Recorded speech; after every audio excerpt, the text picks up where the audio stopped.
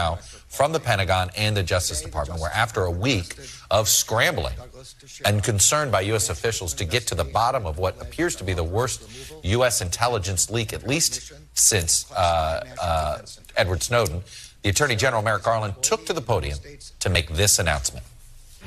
Today, the Justice Department arrested Jack Douglas Teixeira in connection with an investigation into alleged unauthorized removal, retention, and transmission of classified national defense information. Teixeira is an employee of the United States Air Force National Guard. FBI agents took Teixeira into custody earlier this afternoon without incident. This was the scene this afternoon captured by overhead cameras in North Dayton, Massachusetts, of Teixeira being arrested by authorities. The leaker's identity is raising numerous questions about the safety of U.S. intelligence. Ready for this? Teixeira is just 21 years old. He's a member of the Massachusetts Air National Guard. And somehow, this 21-year-old National Guardsman had access to some of the nation's most closely guarded secrets. Yeah, it's way too easy for people to get, intelligence documents when they probably shouldn't be able to.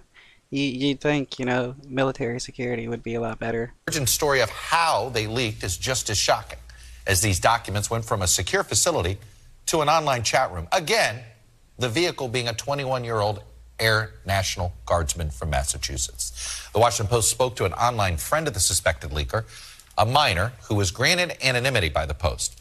That friend says the leaker was the creator of an online group where he had been sharing classified information and eventually photos of this top secret documents for months. NBC News has not independently verified the Post reporting, but the arrest was announced today, and we heard from both the Pentagon and the president about the leak and the ongoing investigation. It is important to understand that we do have stringent guidelines in place for safeguarding classified and sensitive information. This was a deliberate criminal act, a violation of those guidelines. There is a full-blown investigation going on, as you know, with the intelligence community and the Justice Department, and they're getting close. I'm not concerned about the leakages, and I'm concerned that it happened. But there's nothing contemporaneous that I'm aware of that is of great consequence. So, we all have a bunch of questions, so let's try to get some answers. From the Pentagon is Courtney Cubie, and from the Department of Justice is Ken Delaney, and both of our correspondents from those two beats. Courtney, let me start with you. I don't know how many people thought this was going to be a 21-year-old Air National Guardsman from Massachusetts here. That seems to be the first question that a lot of lay people have. The question I've gotten from, how does a 21-year-old have the clearance for documents like he got?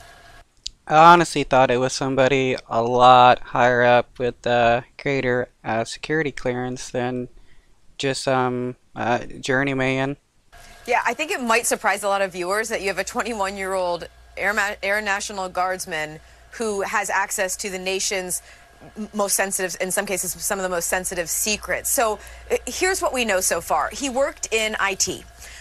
He had the title of journeyman. Basically, what that means is that's like a skill level. So he had attained a certain amount of training and time on the job that he was known as a journeyman. But because of his IT professional status and the fact that he was based in an intelligence unit in Cape Cod at Otis Air Force Base, because of all of that, he would have had access to these systems. Okay, so that's how he and he had a security clearance, obviously. Now, that opens sort of the next level of questions here, which is, now with his security clearance, he would have had tremendous amount of training on what he can and cannot do. That would have included not being allowed to provide these documents anywhere outside of the secure facility. So he would have known that as part of his security clearance training. Now, why would he be able to access these things, which we heard in the intro there from Brigadier General Pat Ryder, who's the Pentagon press secretary. He made clear over and over today at that briefing that it's a need, the access to this sort of information would be on a need-to-know basis. Why would an IT professional need to know some of these operational secrets and documents, briefing slides? Why would he need to know the information? And that's one of the big questions that we have out of this. He would have had access because of his job, but why would he need to know it? and that's a question that I don't have an answer to. It seems that opens up a vulnerability in the system. I was just going to say, Courtney, so basically what you're saying is because every unit needs somebody who's familiar with IT systems and understanding, hey, I lost my password, I can't get into the system, can you help me out? Yeah. They just assume there'd be an honor system, and then these IT folks, well, hey, you don't need to know that, so help us get access to that file, but please, you don't look at it. I mean, I don't know why I didn't think of that. He was just using people's credentials that they gave him. I mean, pretty smart way of just easily accessing some documents that you shouldn't be, but it's definitely, you know, criminal. Look, in a perfect world, that is how life would operate, but that seems to be pretty lax guidelines and a pretty big vulnerability that's pretty obvious. And it's not just the honor system based off of how again he would have been trained, what he can and cannot do with the information that he may have access to, but also there also seems to be a breakdown in accountability here, because how was he able to print documents? It seems like many of these documents were printed based off of the photos that we've seen. How was he able to print them and then remove them from secure facilities without any kind of an accountability? How was no one aware of the fact? So if in fact he was printing things from these facilities, how can he take them out Courtney, of there? is it possible, being the IT guy, he was able to erase the fact that he printed out? You know, I know that these systems are supposed to log all this stuff, but again, if you're dealing with somebody who essentially has the kind of access that many heads of IT do, they can simply go in and you know, erase that log. You would that's totally possible, but again, you would think when you're talking about a secure classified system here that there would be fail-safes, there would be backups, there would be some way that this wouldn't be able to happen. And I got to tell you, Chuck, I'm fascinated, like I think a lot of people who are covering this are, I'm fascinated to know how this happened. Yeah. Because it seems that it was not just one, but there are a number of areas where the system just broke down that allowed this to happen. Well, it's not lost on some people that, you know, sometimes, you know, rental car companies don't trust anybody under 25. Yeah. And here we are with some of our most important secrets here. Ken Delanian, what have you been able to learn from your sources at Justice about what they've learned, what they think motive may be, cooperation, where was he living? Give me everything you've learned so far about him. Well, to be frank, Chuck, we've learned a lot more from the Washington Post and the New York Times, who've been talking to members of this chat room, which they called Thug Shaker, on this gaming platform called Discord, where this suspect was allegedly sharing this classified information. But I just want to underline, Courtney gave us new information there, that he had IT status. That answers a big question. And it's also exactly the situation with Edward Snowden, if you recall. Yeah. The reason Snowden had so much NSA access is because he was migrating data. He had super user status. That was the lesson they supposedly learned from Snowden, is that you don't give one person the keys to the kingdom. They were going to set up a system like with a nuclear launch, where you had to have two people enter the keys to access this data. Well, obviously that didn't happen in this case. It's remarkable. It's an astonishing breach. So now this person has been arrested. We haven't seen any documents detailing the charges, but it feels to me like an Espionage Act case. That's the most serious charge involving the disclosure of national defense secrets. Penalties could range from 10 years in prison up to 30, depending on what they establish the motive as. And what's 30 years in prison. That'd be quite a while. Motive was possibly just wanting to gain some clout with some friends. interesting is that, you know, if you, according to the people who were talking to the Times and the Post, who were in these chat rooms, his motive was not to be a whistleblower. It was not to disclose this information to adversaries or harm the United States. It was basically to impress his friends in the chat room. Right.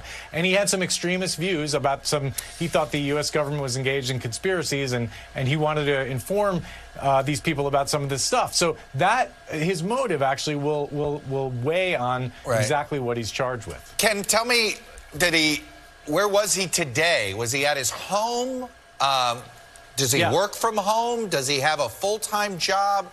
How often did he work in the National? Is this the 2 weeks a year, 1 week in a month relationship with the Air National Guard? What exactly is his employment status? I don't, Courtney may know that. I don't think we fully answered that question, but I did see that his mother was quoted as saying that he was working daily shifts at the base for the Guard, and he was arrested at an address that we had tracked in public records where he was listed, and also his mother was listed in connection to that address. And you saw that there was... Well, you would think once you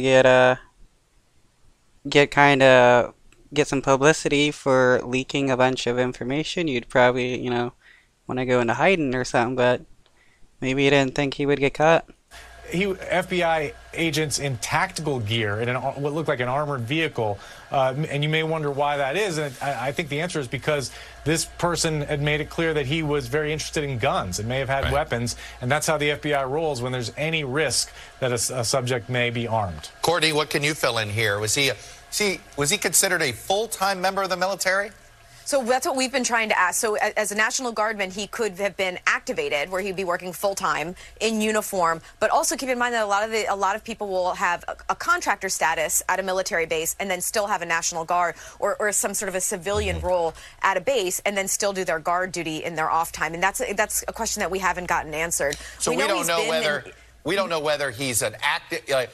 Whether he's a civilian IT person on the base that also is an Air National Guard, or if he's full-time military, right? Exactly. That's one question we've asked and we don't have the answer to. We know he's been in the Air National Guard for about 3.5 years. There's nothing particularly different or notable about his time, according to the service record which you have.